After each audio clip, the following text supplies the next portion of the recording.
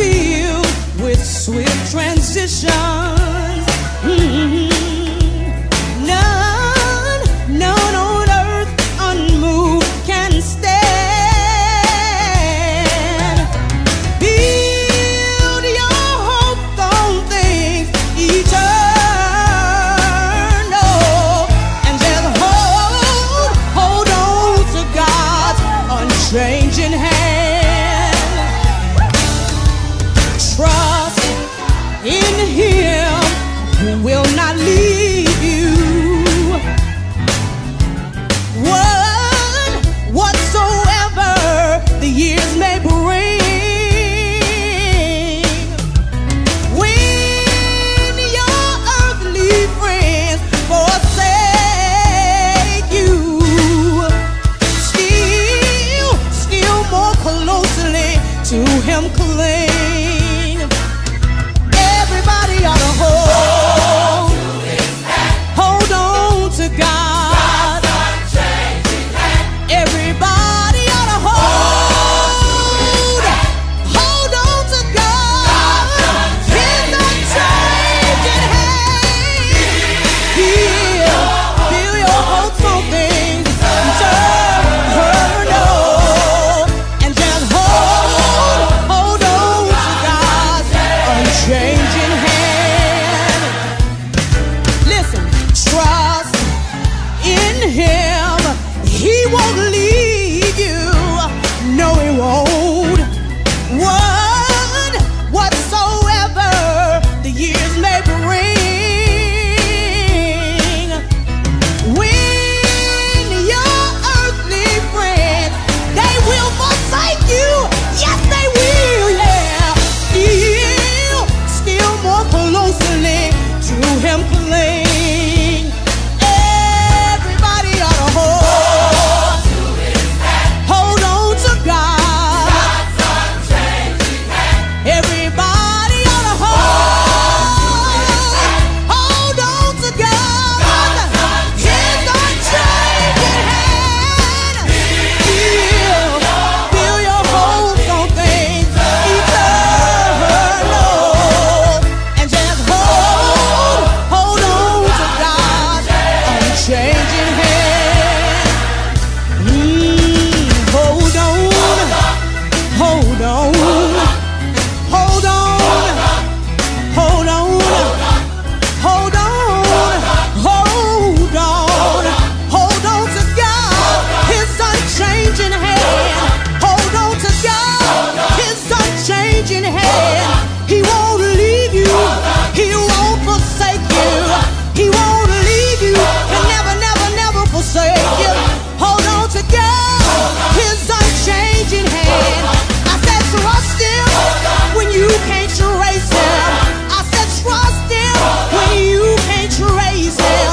Trust in the Lord with all your heart. I said lean not into your own understanding. In all of your ways acknowledge God,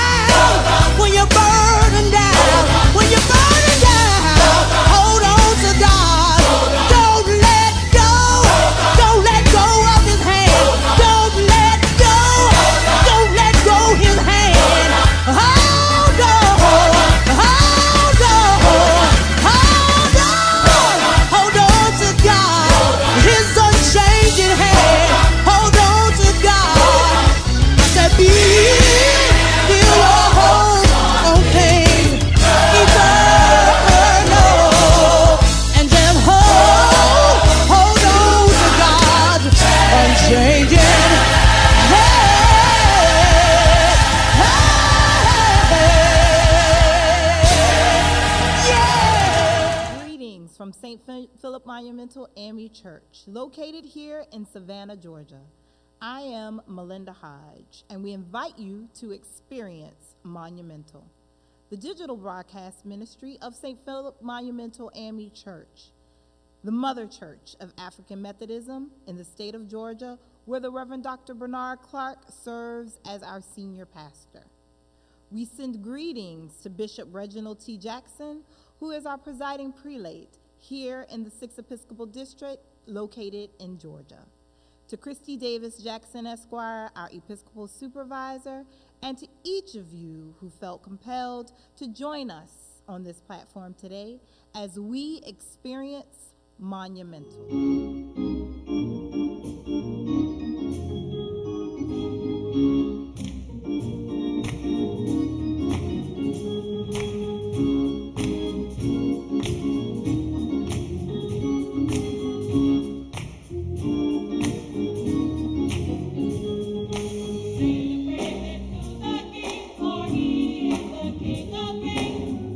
Praise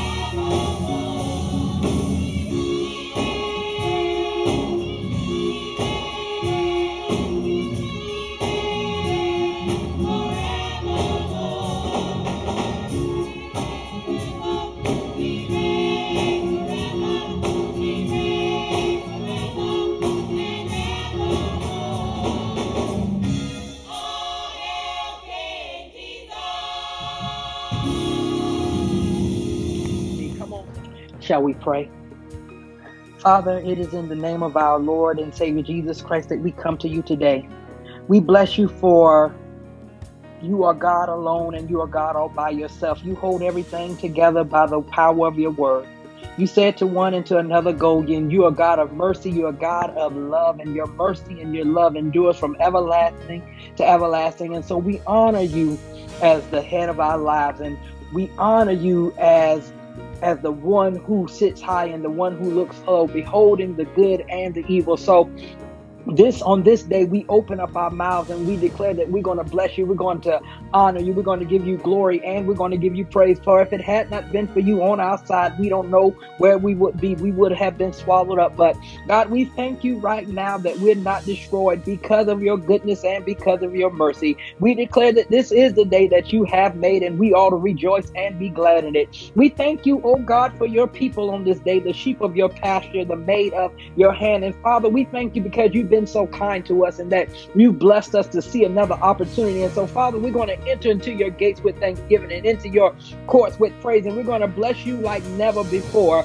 We're going to worship you like never before. We're going to give you all the praise, all the glory, and all the honor you do, because there is healing power right now flowing at the mention of the name of Jesus. And so we thank you right now, Father, as our faith comes alive. Father God, in the name of Jesus, we pause just to tell you thank you. We thank you today that you're a miracle worker, that you are a light in the midst of darkness. We thank you from the crown of our head to the soles of our feet that we are blessed and we are healed. We declare that we will not die, but we declare that we will live to declare the works of the Lord. And so, Father, even now as we're praying, we lift up the nations back to you, God. We declare right now that we are nothing without you. And we thank you, dear God, that no weapons formed against us will be able to prosper, for this is the heritage of your servants. And Father, we thank you that we're walking in our breakthrough and we're walking in our anointing and we're walking in our healing and we're walking in our deliverance. And so let the peace of God, which passes all understanding, guard and keep our hearts and minds in perfect peace. God, we thank you right now for a yoke-destroying anointing, God. And Father, we ask that you forgive us on this great day of all of our sins and those sins of our thoughts and those sins of omission and those sins of commission right now, God. Lion of Judah, we call upon you, God. Lion of Judah, we call upon you to put your foot on Corona right now. For you said in your word that at the mention of the name of Jesus, that every knee shall bow and every tongue shall confess. So Father, we submit to your will and to your ways, and we declare thy kingdom come, thy will be done on earth as it is in heaven. Let it be so now in the name of Jesus. God, we glorify you, we magnify you, we extol you, we lift you up. And Father, we're grateful on today, God. We're grateful that in spite of what it might look like, we're filled with promise, we're filled with potential, and we're filled with possibilities. And we worship and we praise you, for if we didn't have 10,000 tongues, that wouldn't be enough to tell you thank you. And we're only still here because of your grace and your mercy. And for that, God, we are thankful. So, Father, we ask that you go through every household listening on this airwaves on this morning, God, that you would touch everyone, that you would build a blood wall of protection around us, God. We pray right now for those that are going through bereavement, God, that you would read every tear that is shed, God, and whatever we need on this day, that, God, we know that you are sufficient and gracious enough to meet them, for you are a great provider. God, bless right now our caregivers and our first responders, God. We know that you are protecting and keeping. So, Father, bless, because we know that you're moving. And God, we thank you today that our miracles are on the way. God, we thank you today for our deliverance. And God, we thank you for the blood running warm in our veins and a reasonable portion of health and strength, God, in the name of Jesus. And now we declare according to your word, thanks be unto God, that you have given us the spirit to triumph, that death be rebuked in Jesus' name. God, we drop our plans and we pick up your plans, God. We said that you said in your word that you want no evil to come against us. So, God, we declare healing to go forth right now. We declare that if my people who are called by my name will humble themselves and pray and seek my face and turn from their wicked ways, then will I hear from heaven, I will forgive their sins and heal their land. So, God, we need a healing in our land right now. God, we ask that you touch right now, that you save right now, that you sanctify right now, God. Where there is peace, God, where there's calamity, God, we ask that you speak peace right now in the name of Jesus. We thank you that a revival is breaking forth, God, that you are setting the captives free, God. We thank you, God, for your word, God. We thank you for your healing power, God. We declare that it is so, and so it is, in Jesus' name. Amen. Come on and bless the Lord. Come on and bless the Lord right where you at. Come on and bless the Lord right where you at. Come on and bless the Lord. Open up your mouth with the fruit of your lips. With the fruit of your lips, that means you have to open up your mouth and give God some praise, give God some glory. He deserves all our praise. He deserves all our glory because he's healing us. He is delivering us. He is setting us free. You ought to thank him on this lovely Sunday morning. You ought to bless him because he is God all by himself. You are God alone. And so you fill our hearts and our souls with a yes. Yes to your will and yes to your way.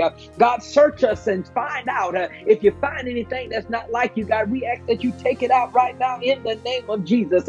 We're pulling down a yes on this morning. We're pulling down a yes on this morning. God, our soul cries out, yes. God, our soul cries out, yes. God, our soul cries out, yes. God, fill us with more of you. Fill us with more of you. We don't come in any form or fashion, God, but we come to get more of you on this morning, God. So fill us with more of you. Anybody want a word from the Lord today? With all the mess that's going on, anybody need a word from the Lord today? Now come on, you know how we do. Point up here to this preacher. Come on, let's do it. Cry out, preach. Preacher, preach. Preach. Preacher, preach. Come on, say it like you mean it. Preach. Preacher, preach. Final selection. The next voice you hear will be that of the Reverend Dr. Bernard Clarke, pastor of St. Philip Monumental AME Church. Whosoever has ears to hear, let them hear.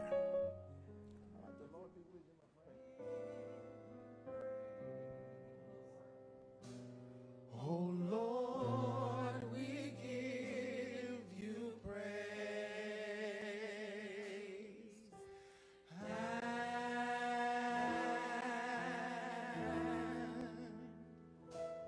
Oh Lord, we bless your name. And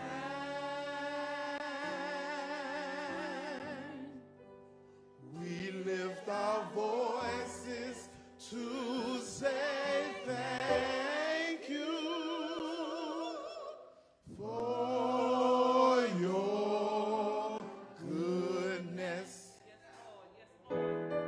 and your mercy toward us. For your goodness and your mercy toward us, we offer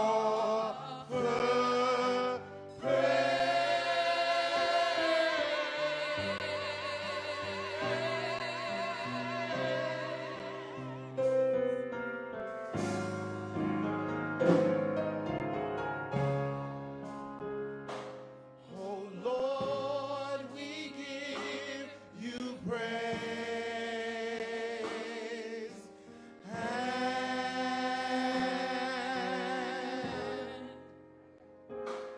oh Lord, we bless your name. And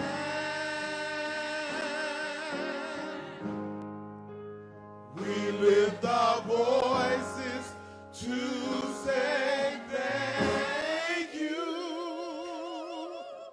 for your goodness and your mercy toward us. For your goodness and your mercy toward us. For your goodness and your mercy toward us, we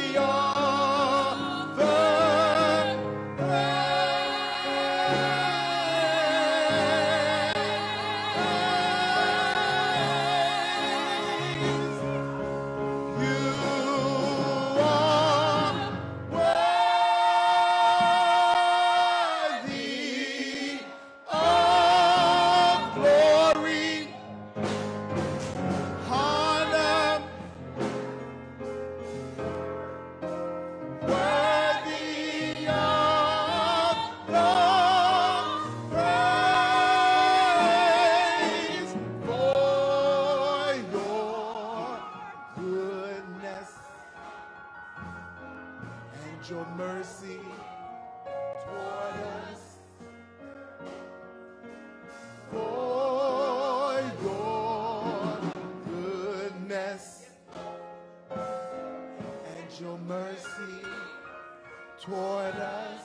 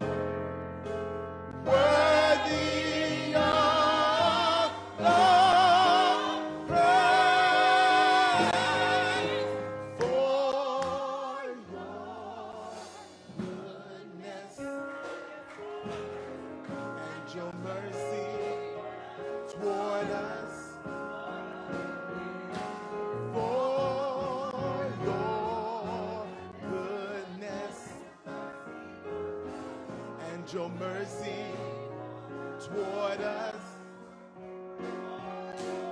For your goodness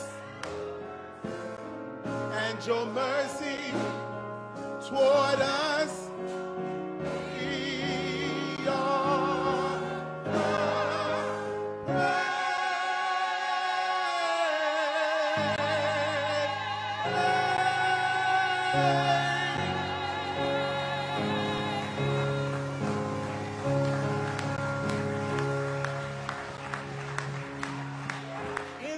the gospel as recorded by Matthew, Matthew's gospel, chapter 20.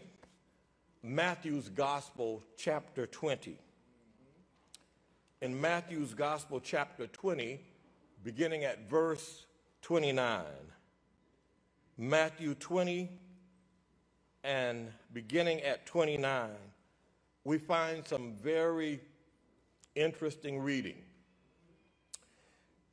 Gospel as recorded by Matthew, Matthew's Gospel, chapter 20, beginning at verse 29, we find these words.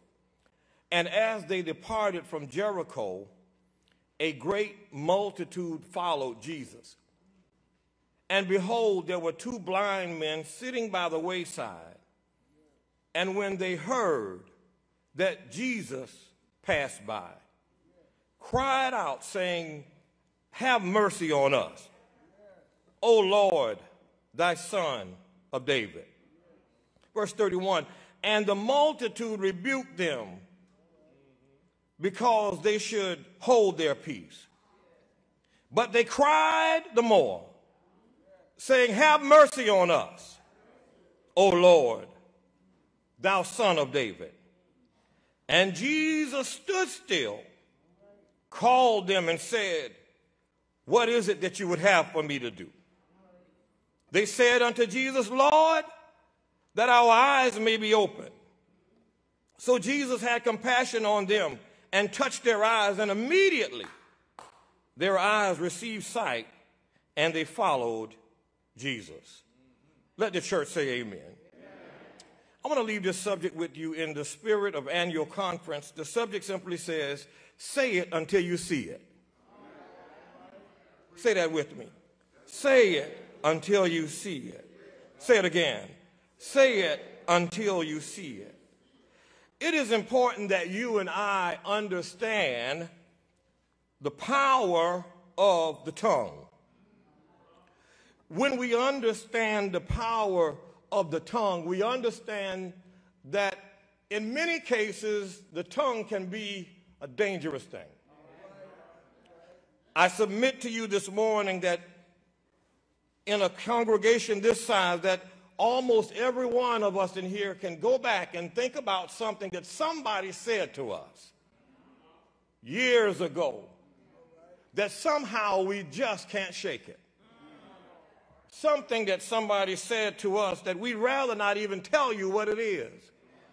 Something that someone said to us that have harmed us, if you will, along this journey that we call life. if you really want to understand the power of a destructive tongue, you don't have to look far. You can just look on the television and look at the president. He has a destructive tongue, and it is important for those of us who claim to have been washed in the blood of the Lamb to call a spade a spade.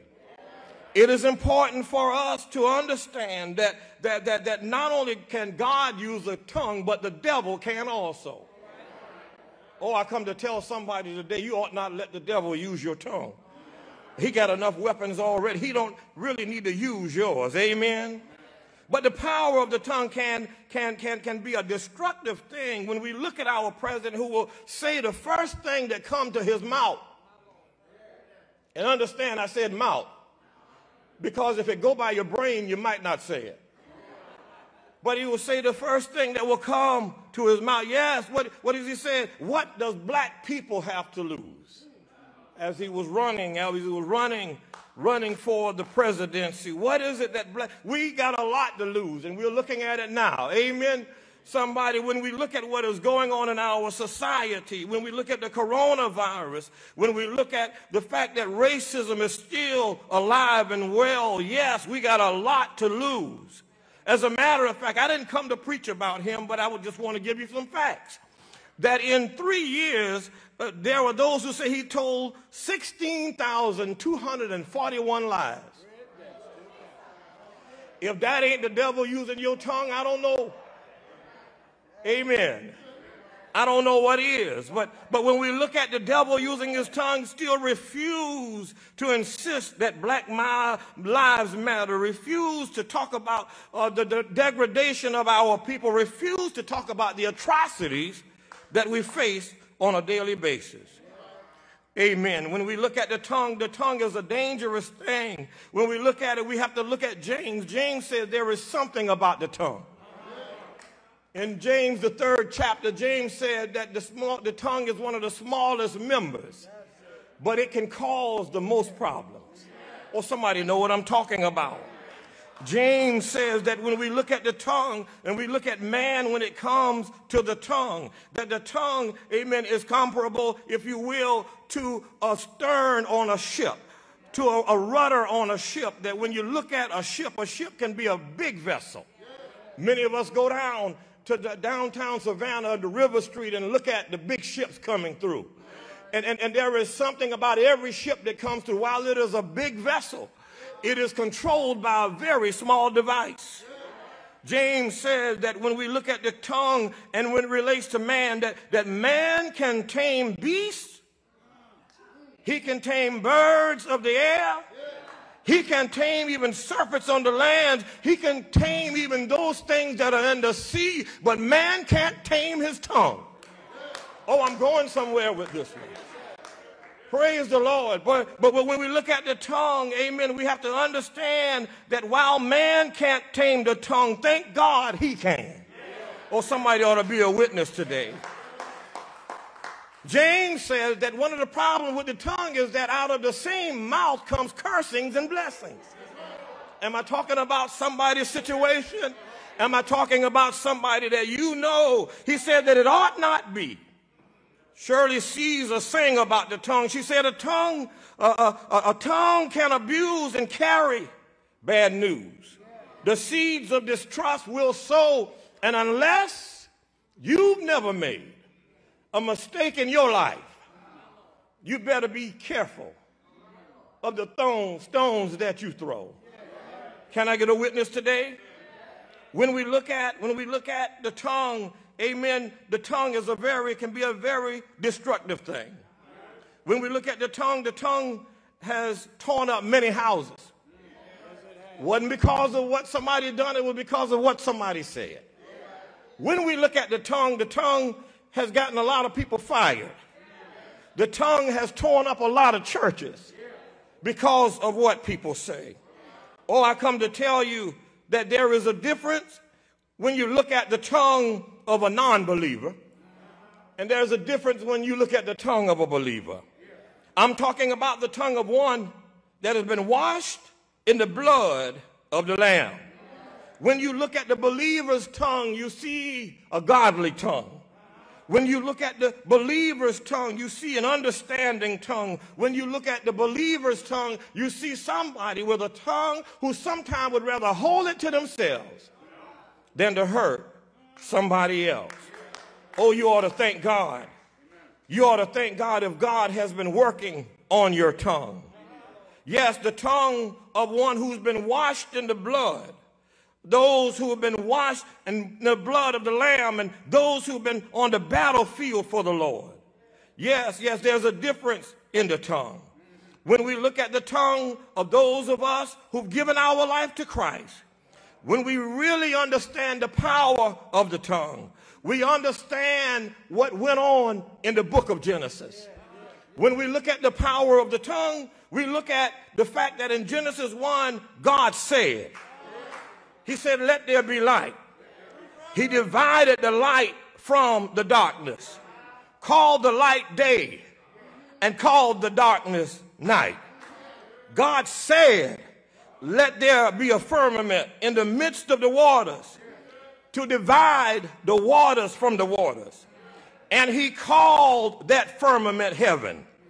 God said, let the waters under the heaven be gathered together under one place, and let the dry land appear. He called the dry land earth. Somebody hear what I'm saying? When we understand that God said, we understand that those of us who've been washed in the blood of the Lamb, that we have the power of the Almighty God on our side when we use our tongue. As a matter of fact, when we understand the power of the tongue, we can do as Paul declared in 4:17 of Romans. He said that we can call those things that are not as though they are. Somebody ought to be happy about that today. Because when we look at the tongue of a believer, we look at the tongue that is washed in faith. A tongue that understands that we walk by faith and not by sight. A tongue that understands that it won't be this way always. A tongue that understands that for God we'll live and for God we shall die. Well, when we look at the story that we find here in the book of Matthew, we find here Jesus is on a journey. Many of us know that he's on his way to Jerusalem. I love Jesus because he was never in too much of a hurry to help somebody. Some of us get in too big of a hurry. We're too busy to help anybody. And if we be honest with ourselves, sometimes we're even too busy to help ourselves. But Jesus was never too busy to help someone. The Bible lets us know that they departed, amen, from Jericho, a great multitude that followed Jesus. And when we look at what is going on, that this road that they were traveling on, it wasn't like the roads that some of us ride on now. This was a very dangerous road. And I'm not talking about it having bumps on it. I'm talking about it having individuals on it that would rob you. This was a very dangerous road because when we look at it, the fact is that everybody, most who traveled along the road would find themselves in danger at some time or another. The Bible lets us know but even though the road was dangerous, that there were two blind men. Bible doesn't give us their name. Bible doesn't tell us what their lineage are, but we know that they were blind. And the Bible says that they were sitting by the wayside. Somebody waiting on me to give you 3 points. That's the first one. You got to position yourself. Some of us want to be blessed, but we don't want to position ourselves. You know anybody like that? Some of us want God to do everything for us, but we don't want to position ourselves. What does it cost to position yourself? It doesn't cost you anything. But what does it is the cause of positioning that you know how to humble yourself. Amen. God is not, he's not, if you will, lifted up because of your inability to wait on him. God is not concerned with the fact that you have hurried sickness and you want him to bless you when you want him to bless you. Every now and then you got to wait. We can't get too far away from the church of old, because the church of old said every now and then you got to tarry. Or somebody know what I'm talking about. I'm talking to somebody who's had to tarry for something. Listen, when you really understand praying, you understand that every now and then you can pray for something one time. And you look around, it happened. But every now and then you'll find yourself with your back against the wall. And you got to pray and pray and pray and pray and pray and pray and pray and pray and pray. But I come to tell somebody, don't stop praying. Because I believe that you're positioning yourself for a blessing. This road was such a bad road until they named it, they called it the wilderness of Jericho. Praise the Lord. But these men were in such a condition that they didn't care where they were, because they heard that Jesus was passing by. Oh, somebody ought to be opening your ears now to hear what thus says the Lord. They heard that Jesus was passing by. Oh, I'm glad that they heard it. Every now and then we need to rely on our ears. Somebody ought to say amen. That when we rely on our ears, we're relying, amen, on one of the greatest faith vessels that we have. Because the Bible declares that faith comes by hearing. And hearing comes, I'm almost finished now, by the word of God. That you need to open up your ears and you need to hear what thus says the Lord. That there are some people, I'm not talking about now that we're dealing with the virus, but I'm talking about even before, that there are some who would argue that I don't have to go to church. But how else are you going to hear the word and feel it at the same time?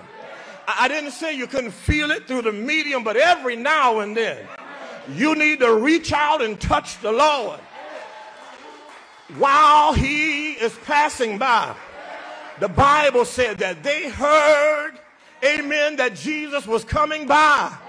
Some of us, when we hear he's coming, we run the other way. But when they heard he was coming, they ran right in his way. Somebody need to get in the way. If you get in the way, God will take care of you. Can I get a witness? I know he will, because he's done it so many times. He's done it for me, and he's done it for those around me. As a matter of fact, if he never do it again, he's already done it enough for me to tell him thank you. He's already done it enough for me to shout hallelujah. He's already done it enough for me to know that he'll do it again. They were positioned for a blessing. The Bible says that when Jesus passed by, they began to cry out. Somebody know where I'm going. That every now and then you got to cry out. There are some things that'll go on in your life that you might be able to just moan a little bit. But every now and then you got to cry out, and you got to tell the devil to get out of my house, get out of my life, get out of my children, get out of my church, get out of my mind, get out of my car, get off my job. The Bible says that they cried out. I'm glad about it because they give us a great example of what to do. Some things you can get done by sitting down, but other things you're going to have to get up and cry out. Praise the Lord. The Bible says that when they began to cry out, that there were some AMEs around them. Say, you're crying too loud. You're singing too loud. You're preaching too hard. Praise the Lord. We don't do it like that. Praise the Lord. Well, I don't know what you've been through, but what I've been through declares that I got to cry out every now and then. Excuse me if you will. Move away if you will. But I got to cry out Every now and then, I'm too old to worry about who's going to talk about me. I'm too old to worry about who's going to look at me. He's done so much for my children until I got to cry out. He's done so much for me until I got to cry out. Praise the Lord. The Bible said that they were determined, and when you're determined, you'll do what you got to do. The Bible said that the more they told them to be quiet, the louder they became. Somebody got to get loud for Jesus. Yeah. Praise the Lord. Somebody's watching me. I got to make sure that I gave you all 3 points. But the third point is that you got to expect sometime to have a confrontation. So many times we'll talk about what we got to do, but we'll talk about it as if it's going to be easy. But nobody told me that the road would be easy. Nobody told me that every day will be Sunday. Nobody told me that every month will be the month of May. The Bible said that they cried out. Is it anybody in here that need to cry out? You're in the right place at the right time. You need to cry out. When we look at the fact that the police officer will put his knee on a black man's neck, on his back, and kill him, we need to cry out. When we look at the fact that the police officers will go into a house and kill a Breonna Taylor, we need to cry out. When we look at the fact that some gangsters will catch a young boy running in his own neighborhood and shoot him and film him at the same time, Ahmaud Arbery, we need to cry out. Cry out for George Floyd. We need to cry out. Praise the Lord. When we look at the fact that there's over 126,000 people that have lost their lives to COVID-19, we need to cry out. Praise the Lord. Somebody need to say it until you see it. Yeah. If I were you, I'd say it until I'm able to see it. Somebody, you need a house today. Say it until you see it. Somebody might be sick in your body, but say it until you see it, because God will. He'll take care of you. Say it until you see it. Somebody's son is in trouble, but say it until you see him get out. Praise the Lord. Praise the Lord. Say it until you see it. I don't know what you need, but whatever you need, say it until you see it. I'm glad about it that I learned how to say it until I see it. He brought me from a mighty long way, and I'm going to continue to call on his name. I'm going to continue to hold on to God's unchanging hand, because he's a good God. Say it until you see it. I'm trying to sit down now. Praise the Lord. There are some people who say that all lives matter. We know that all lives matter, but we got to keep saying that black lives matter until we can see it, that black lives matter. Praise the Lord. Praise the Lord. Somebody tonight, you're going to get an appointment. Don't know where you're going, but I come to tell you that if you pray about it, everything will be all right. Say it until you see it. Somebody need to say, I'm blessed, because God said I'm blessed. Say it until you see it, and God will. God will. God will. God will. God will. He'll take care of you. Yes, he will. You got to call it. You got to speak it into existence, and God will. He'll do the rest. Say it until you see it. For tomorrow. I thank God for you, and especially you. Let me encourage you to continue to give unto this ministry. St. Philip Monumental AME Church, Savannah, Georgia, 1112 Jefferson Street. You may give on Givelify.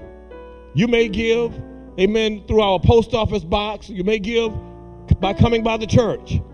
We thank you for every gift that you've already given, and we thank you in advance for that gift that you will give. May God bless you, and especially you, until we meet again. Well, we've got to get out of here now. We pray that something was done, something was said, was a blessing unto you. But I want to bless you as we prepare to leave God's presence. Come on and lift your hands with me. Come on and lift your hands with me right where you are. Walk with God, and he'll walk with me. Talk with God, and he'll talk with me. Listen to God, and he'll listen to me. Most of all, love God, because he first loved me. And now unto him who is able to keep us from stumbling or falling. To the only wise God, our Savior, be power, majesty, and dominion, now, henceforth, and forevermore. And the blessed people of God in our cyber sanctuary declare amen, amen, and amen.